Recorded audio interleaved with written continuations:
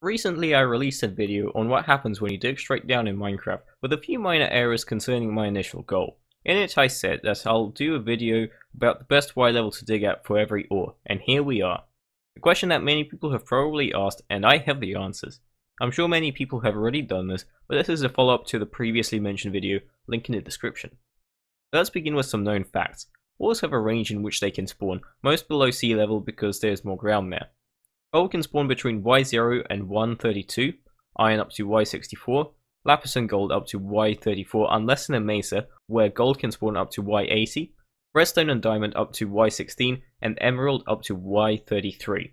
This data can be found on the Minecraft wiki, again link in the description. If you've seen the last video then you know where this will be going, but if not, let me explain. To get the most accurate results, I need as much data as I can reasonably get. I could just go to a random world and start mining at a specific Y level for a few thousand blocks and see what I get, and then move on to another Y level. The maximum speed at which we can mine is 20 blocks per second assuming the right conditions, so if we take 60 Y levels and 1000 blocks for each, it will take 50 minutes, 60 if we're more realistic. However, this is very little data and I would want at least 1000 times more, so this will very quickly turn from 1 hour to 1000 if I want more accurate results. So instead of doing this manually, like in the last video, I will be using Python to automate this, by reading the world files and getting the data directly from them. Like last time, I will be using a module I found on GitHub, link in the description, which is able to read the Minecraft files, making them easier to work with. It's still not fully released, so some features are missing, but it's enough for what I want to do. Last time I made the mistake of thinking that simpler code will work. However, I realized my mistake too late, so this time I am going to do what I had initially planned last time, by getting every single ore vein into a list, with every block coordinate stored, and then I will be able to see how many blocks you are able to find by digging at a specific Y level. Now that I knew what I wanted to do, it was time to get to code. I'm able to reuse the automatic world generator from last time because it needs to do the exact same thing. The rest has to pretty much be completely redone.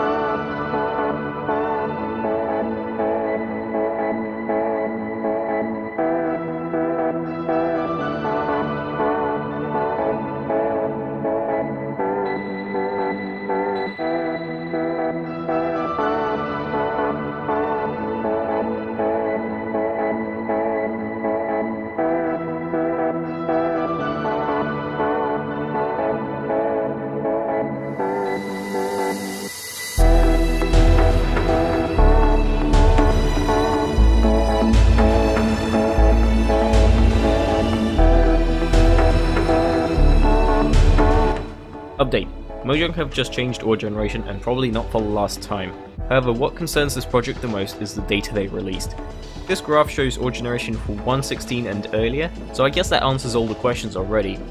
Here's what I'll do, I'll continue with this project to see how accurate those graphs are, and I'll do this again later to see how accurate the new graph is.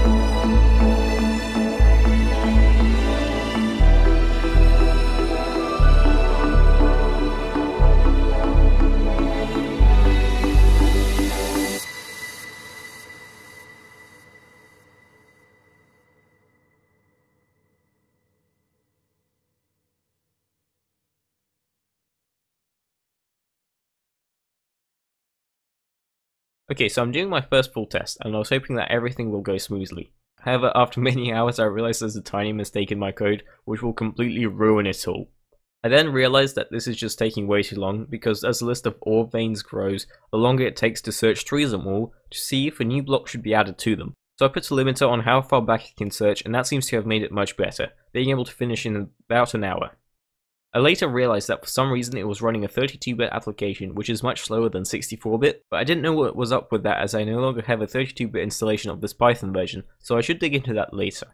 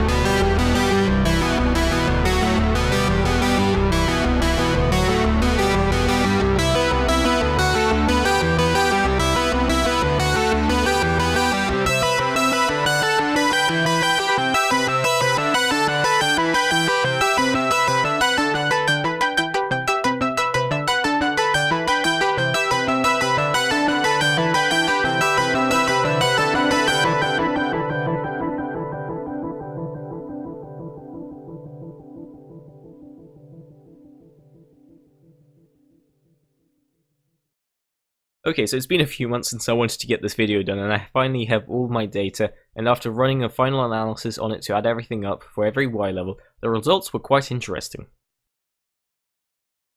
Now I bet you were expecting for all of this data to be presented in a really shiny way on a graph. Well, you'd be almost correct, because this time I actually went and put a little bit more effort into the presentation of this data. It's still an Excel sheet, however this time I've let Excel do its thing and make it look pretty. Before we jump into it, let me explain what everything is. The row number here indicates the Y level at which we are digging, so this is the very bottom Y1, where there's a lot of bedrock obviously. At Y0 I didn't bother including that because, well, you can't dig at that Y level, it's, well, 0, it's just pure bedrock. And this stretches all the way to 80, which is what I was looking at the numbers at for. I only went up to 80 because after that, well, as I guess, there isn't much data there, and the colors of the cells represent how good the Y level is for digging for that specific ore. Furthermore, each cell has a bar in it, and that represents the total result compared to the highest result. So for example, this is coal, and the absolute place to dig at is right there, and that is completely 100% full, and the rest of it is kind of like just compared to it. And then after that, I also highlighted the top 10% for each ore type, which makes it easier to see where the best place is to dig at. So now let's take a look at the data. So here we have coal, which I already explained a bit. The absolute best place to dig at is Y14. Y15 is very close by, and then just this whole 13 to 16 region is pretty good. And then there's also it's quite good over here as well, but not as good. And you're just better off digging here because you have more chances of finding better ores as well. Next we have iron. This was a little bit surprising. I thought the best would be like towards the bottom as well, but actually it's all concentrated right over here between Y23 and Y28. It's quite flat everywhere else, as you can see here. However, it does fall off as you get higher up and lower down. Next we have redstone, which in my opinion is probably one of the more useful ores, and the absolute best Y level to dig out for it is at Y level 8, with a very steep decline where else you can dig for it. Next we have gold. This is gold throughout the normal world, no Mesa whatsoever, somehow. And the graph is pretty flat throughout here, however the best places were 7 and 8, and also 24. However, digging anywhere here really is equally as good. It's within 1%, within 0.5% maybe, of the absolute best, so it really doesn't matter if you're digging in a normal world that's not a Mesa biome. Next we have Diamond. The absolute best is Y7. Now, for a long time, we've been digging at Y11 because, well, that's where lava level is. And although it's within 10% of the Y11, it's still better to get Y7, even though there is a higher risk of running into lava. Next up, we have Emerald. Now, take this with a pinch of salt because this isn't much data. Much like gold, it's pretty flat throughout. However, the absolute best I found was at Y29, and the next best two were at Y20 and Y10. Now, the final ore that I actually found to be very similar to the graph that we got from Mojang is Lapis. As you can see here, it is pretty damn similar to what the graph from Mojang is. It's a nice little curve, with the absolute best being at Y13. I'm not sure what the best one was from the graph that Mojang gave us, but this is what I got. Now, quickly before we move on to the special biomes, I want to look at the spawners. Spawners were quite interesting.